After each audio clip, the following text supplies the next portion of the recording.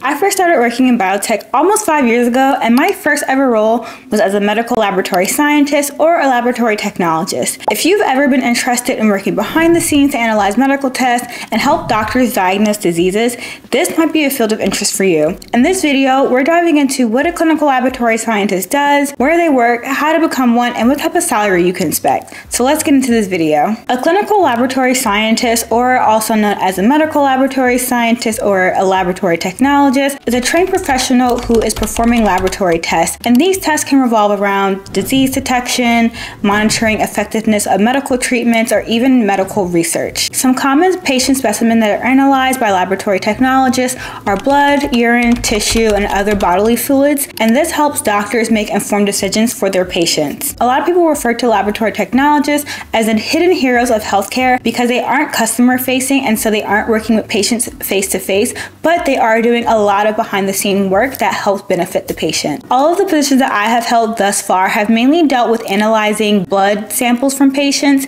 and using those samples for MRD testing to monitor effective treatments in the field of oncology. So what are some of the key responsibilities of a clinical laboratory scientist on a day-to-day? This is obviously going to vary depending on which company you're working at, the type of setting, your experience, and your role, but for the most part, you can expect some common themes between it. So some of the key responsibilities will be conducting complex tests on patient samples such as tissue and blood, operating and maintaining sophisticated lab equipment, identifying infections, diseases, and abnormalities, interpreting test results and reporting them back to doctors, ensuring quality control and following strict safety protocols, and sometimes specializing areas like microbiology, hematology, or immunology. Like I said, for me, I have been working in oncology for the past 5 years. As a clinical laboratory scientist, you can work in a variety of settings, as I mentioned previously. So some of those places include hospitals, diagnostic laboratories, research institutions,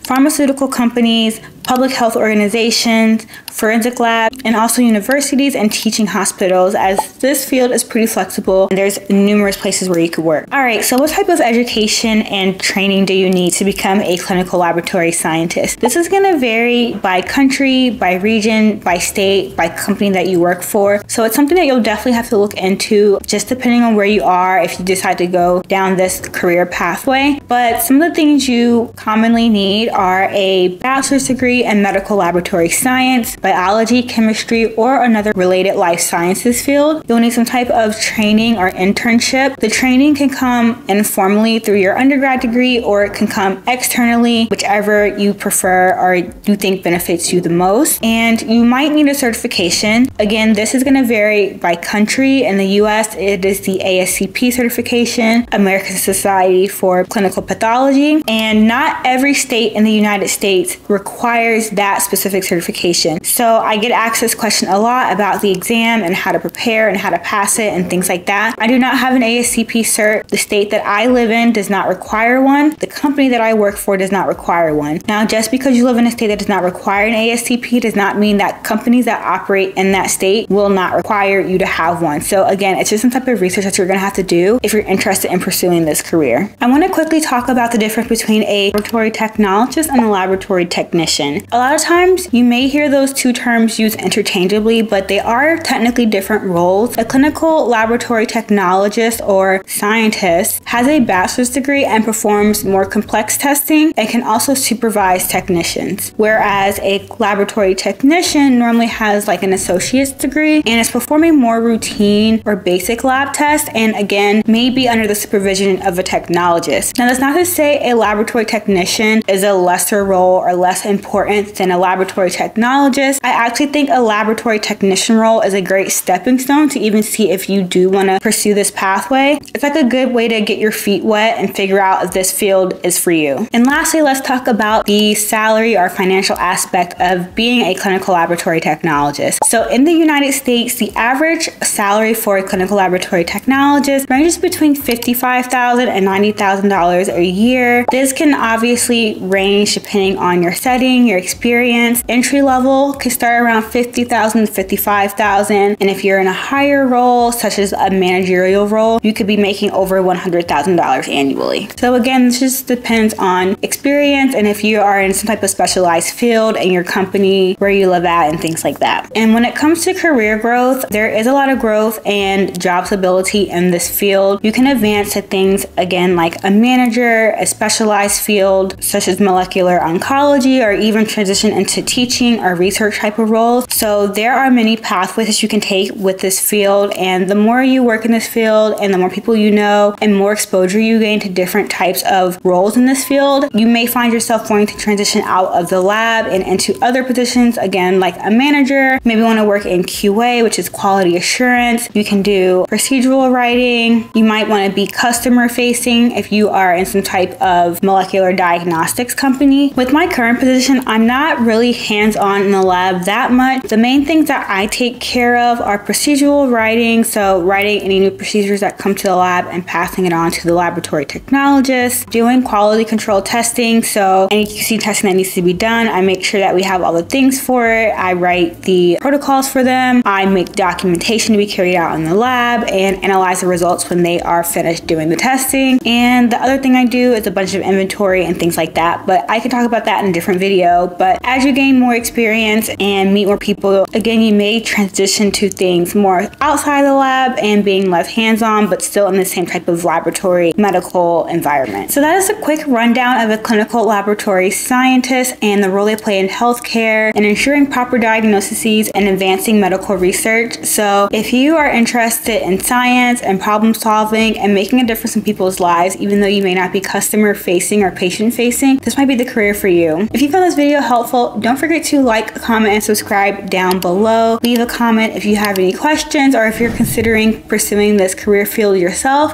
and I will see you guys in the next video.